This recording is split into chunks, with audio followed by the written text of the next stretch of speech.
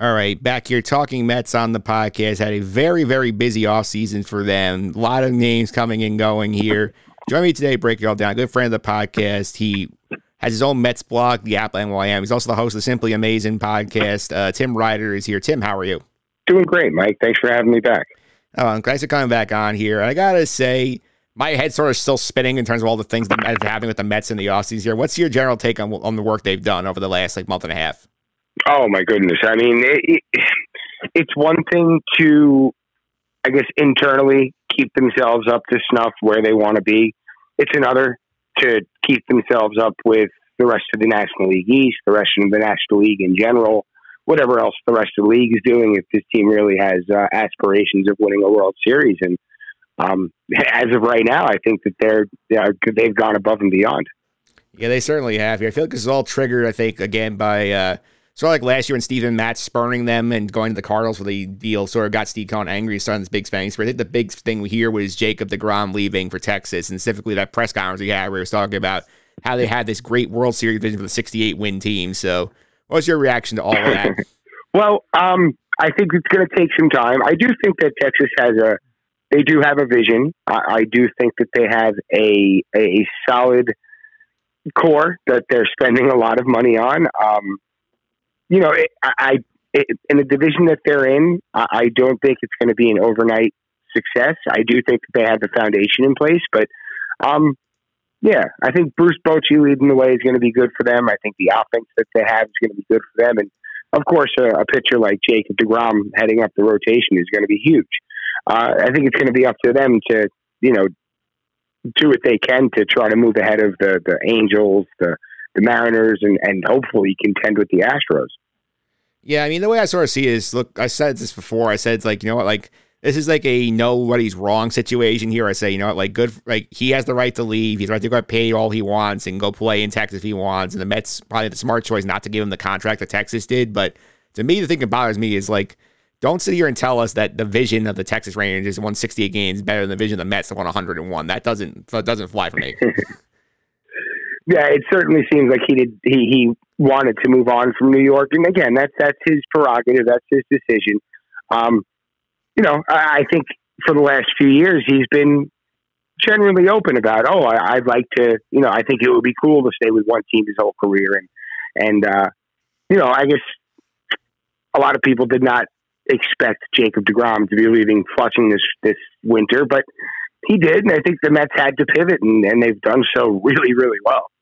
It certainly has. I'll start with the big pivot here, where they go replace Jacob deGrom probably the only way they could. They get Justin Verlander on this 2-year deal for $86.6 million.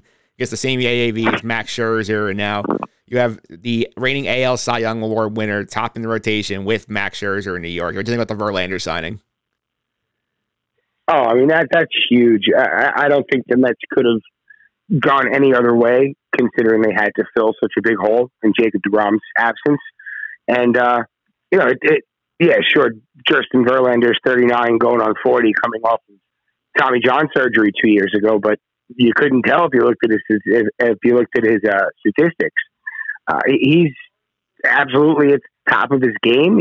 He's a Hall of Fame pitcher. As long as he can stay fresh and stay healthy, he's going to be effective. And that's just a wonderful way to kind of just seamlessly glide into the next chapter of whatever this Mets rotation is going to be.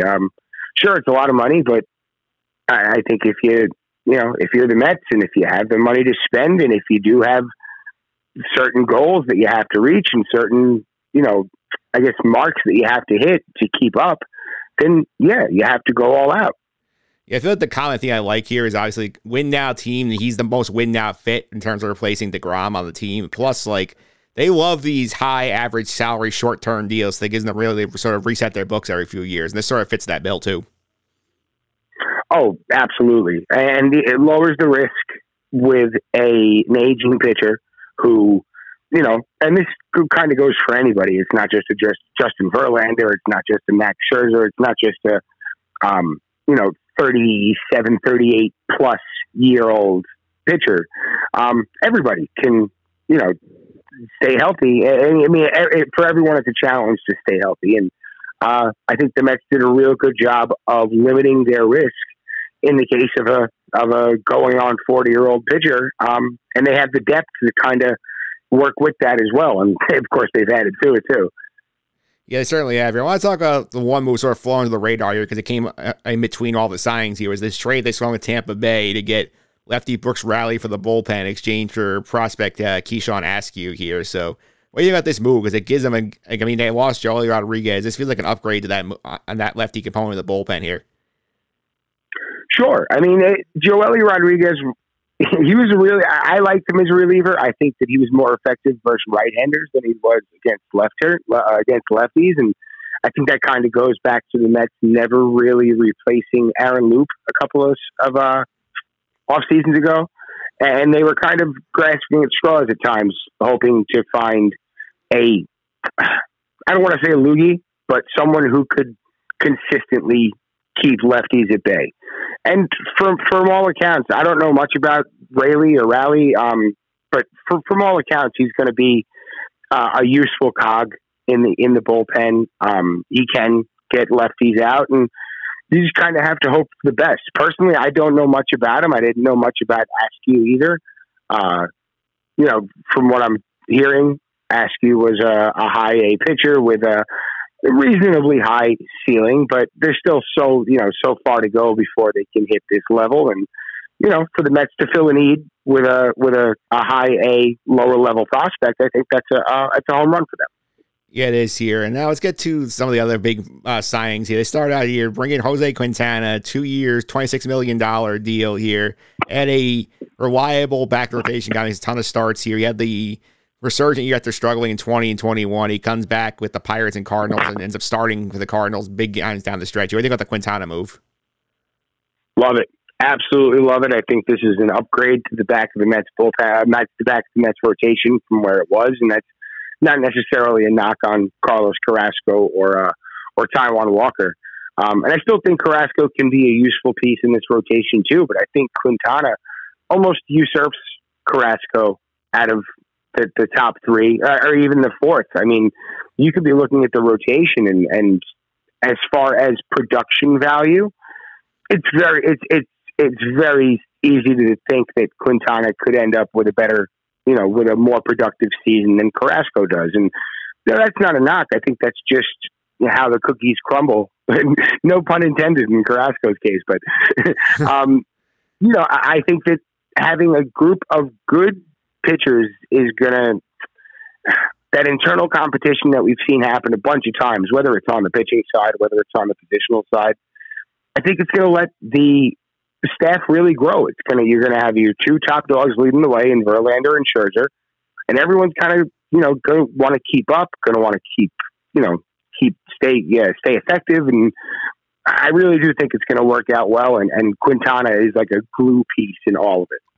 Yeah, I think I love about him, especially with the serum. You have two older guys at the top of the rotation. Here's back, and he really makes at least 28 starts, which every year he's in the rotation full time. That's something I think that he's very useful for the Mets. Oh, sure. And he's not a strikeout guy. He's pitching to contact. And I think that, that suits this, especially, this defense. The Mets defense is terrific. It's going to play to that.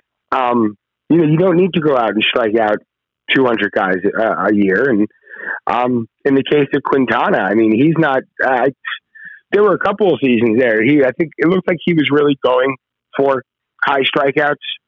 And, as you can see, his numbers really didn't reflect that. And once he got back to basics last year, he put up a 2.93 ERA. 4-win season was, higher than more productive than he's been since probably the 2017, 2016 season. Big year for him. Yeah, and the big move here, I think this is the string that started after the deGrom press conference here. The one that came out of nowhere, just sort of surprised, I think, everybody in the Met world, is that we heard rumors that Brandon Nimmo was gone, biggest market in baseball, Giants might pay here after Aaron Judge goes. All of a sudden we hear he's back 8 years, $162 million. What's your reaction to that contract? Well, I actually, when the numbers were getting thrown out that, there was teams in on Nimmo for 6 years and 25 million, 27 million, I was a little hesitant. I really was. he's had injury issues, and whether they were major or not, there's no question that when Brandon Nimmo is healthy, he's one of the most productive position players in baseball. No question. You just have to keep him on the field. And it always seems to be like little things, bunch of like finger injuries and stuff like that. That neck injury was really, really concerning, but he's really seemed to move past that. And he's become such a great fielder, and his offense just continues. Even when he's not going up there looking for walks. It's almost like he's out there doing exactly what the team needs him to do. I think we saw it so many times last year where, first inning of a game, he's going to look at 3-4 pitches. He doesn't care if he's going to put him in a 2-strike hole, because he's going to let his teammates get a good look at the guy ahead of him and hopefully go from there. But then, he can put himself in a hole and still get on base or draw a walk. Doesn't matter if he's, 1 and 2. He could, all right, guys, I got it from here. Let's go ahead and get things into gear. And he can. The strides that he's made, the progress that he's made as a player, and now being able to bring him in the fold, sure, it's for a long time, but you're getting him through the prime of his career.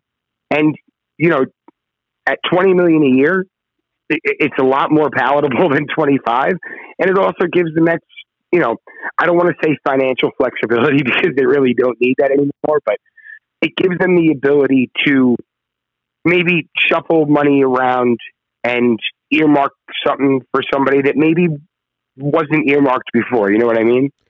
Yeah, I think it does. I do think in terms of the win now mentality, like, this is a guy, yes, the years are longer than you wanted to do and the money is high, but like, if they were going to win this year, they did not really have a choice other than to bring Nimmo back, because our other options basically either moving Starling Marte to center field at 34, which was asking for a lot of injury risks, or emptying your farm system to go and get something like Brian Reynolds. I don't think they want to do that either. Like, if the choice is money over years, or drilling at prospects for a guy like Reynolds, I'd rather just pay the money.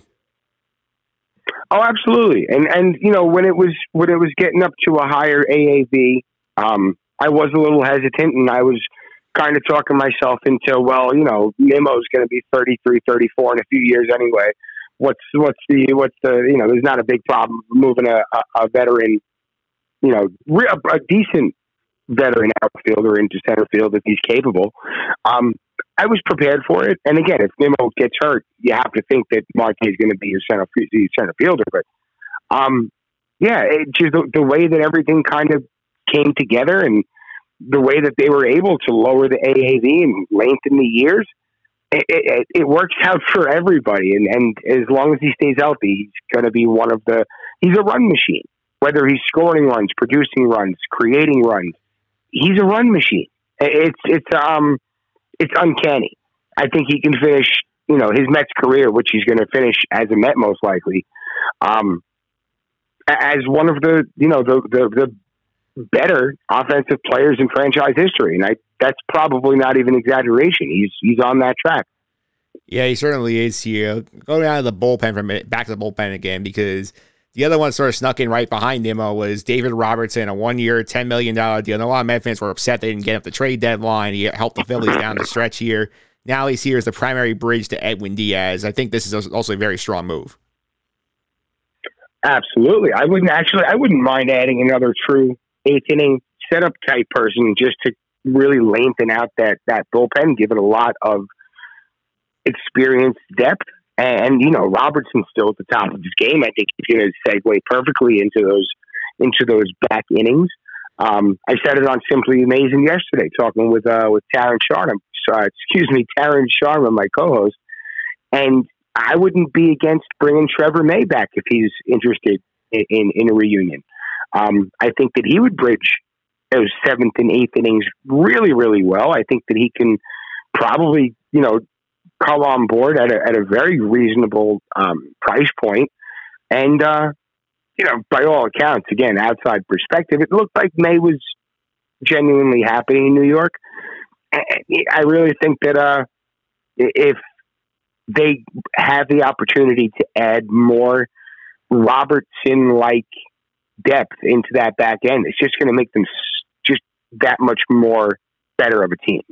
Yeah, I also love the fact that like you bring Robertson, you know he can do it in this market. It's not something you can always guarantee for relievers. Yeah. Oh, absolutely. And with a guy like Robertson, who's proven and he's still effective and he's still got that fire to him and he's still able to get big outs in big spots. I mean, you saw it in the postseason. You know, that's just invaluable to any ball club. Being that it's the Mets, I mean, for a Mets fan, it's even better. Yeah, it certainly is here. And obviously the big surprise also came on Saturday night, late in the night here, that the Mets do pull off the move they don't really do very often. They go into the Japanese free agent market. They sign Kodai Senga to a 5-year, $75 million deal, lower AAV than what Taijuan Walker gets and what Chris Batts ends up getting here. The thing I love about this deal is obviously this is a market they don't exploit enough. They sort of abandon on the Will Ponce of the Kazmatsui flame out here. And I love that this guy wanted to come here, wanted to embrace analytics and improve his game. And I feel like as a number 3, this is a lot less pressure on coming to the big city here. And like, this is a chance to be a real home run for the Mets if they can develop this guy correctly. Oh my goodness. Huge. All right. So just the price point alone is terrific. When you look at his stuff, his metrics, and of course it's in the Japanese Central and Pacific leagues, but you know, you look at what he's doing and his repertoire as a pitcher. He's hitting 102, 103 with his fastball. He's got a ghost forkball. It comes off like a splitter, but he kind of pronates his arm when he throws it like a changeup. So it's dipping like a splitter. It's moving like a changeup, and it's not like the rotation of the pitch is unlike anything most major league hitters have seen. It's going to take a lot of adapting and adjusting. You know, with the stuff that he has, he should be a really, really big strikeout threat. In Japan, he wasn't that guy as much. I mean, and, you know, he's striking out 9-10 batters per 9 in Japan. But those are hitters with approaches more geared towards contact. You bring in a guy like Senga into the major leagues where hitters are very power happy, they're very launch angle friendly, and everyone's got holes in their swings. If he has the command and control that people think he does, and he's able to, I guess, translate that to the majors, I think he could honestly have number 2 type ceiling written all over. And if the Mets bring him in, we're able to bring him in for, you know, 5 years, $75 million, and he has that type of ceiling. You know, this could be one of the better signings in recent Mets history. Yeah, that's for sure here. And I mean, they spent a lot of money. They spent $360 million last week. I think it's about $462 when you add Edwin Diaz in for what he did early in the offseason here. And there's a lot of like people like on the Twitter vacuum going, oh, the Mets spent a lot of money. They're the exact same team. They haven't improved at all. Do you agree with that comparison? You think they've actually found ways to improve the roster? I think they have. I think they are improving the roster. I think that they had to pivot in the ways that they did. I'm sure that they had a plan heading into the offseason. Those plans changed. And, you know, being back on solid footing is one thing. Being where they are now, I think that's another. And I think they have improved. You know, winning 101 games, you don't do that just with a roster. You need a lot of breaks during the season. You not like rest breaks, but you need to like catch a lot of breaks. You need to, you know, there's got to be luck involved. There's got to be skill involved. There's got to be, you know, injury and health. I guess avoiding those things. You know, there's a lot. It's almost like a perfect storm. You know, look at the Mets. They were a 101-win team, but you know, you look at them from September 1st on last year, and they weren't that team. You know, if you want to replicate what they did last year, I mean, you can try picking that apart until the cows come home. I don't think you ever really will. As long as the Mets stay competitive and stay in the mix and keep themselves, you know, with momentum towards their goal, I mean, it doesn't, I don't want to say it doesn't matter, the personnel, but as long as they're able to hit the marks that they thought they were last year internally, and that's on every different facet, whether it's on a player-to-player comparison, whether it's just on a value comparison. Oh, hey, we got this much out of this guy last year. If we can get, you know, this much out of these two this year and kind of replace that value, you know, it should put you in the same spot. But again, this is all how everything's kind of going to unravel throughout the season. I think the Mets are putting themselves in a really, really good position to succeed and to hopefully put themselves back on track to, being another, heavy duty competitor in the National League or in the major leagues. But, I do think that they still have, I guess I would say they still have a couple of pieces they probably have to add, but yeah, I'm very comfortable with what they've done so far. And I think that they are well on their way to staying just as competitive as they have been. Sorry if we got a little long-winded there, but it's kind of a deep question.